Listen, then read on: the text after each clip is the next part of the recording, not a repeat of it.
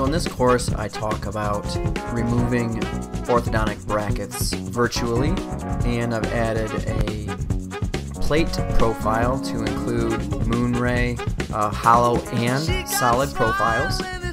In this part of the video I am trimming up the scan data so we don't have extra scan data floating out the side, so when we print our models they're nice and clean with flat bases.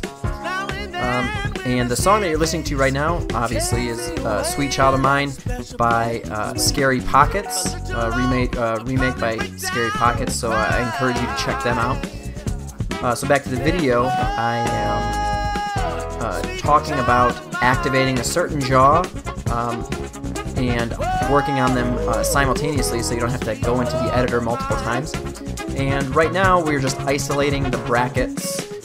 So we're just selecting the brackets, and I'm talking about how to select and deselect areas. And when we've got all of the brackets done and doing brackets that cover more of the tooth, like molar tubes, how do we trim up and deselect those areas around where we don't want that we don't want to remove, like the tooth? But then we're talking about removing all of the palatal area. Use Shift with your 3D data editor. That will deselect areas, so if you don't want to remove it, you want to deselect those areas.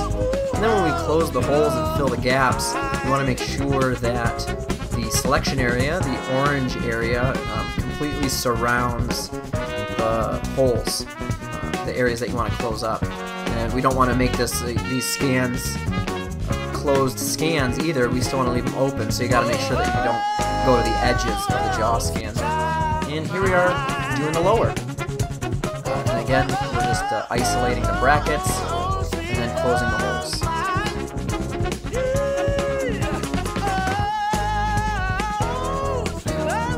And after we close the holes, we just want to smooth the teeth using the freeform scan data tool.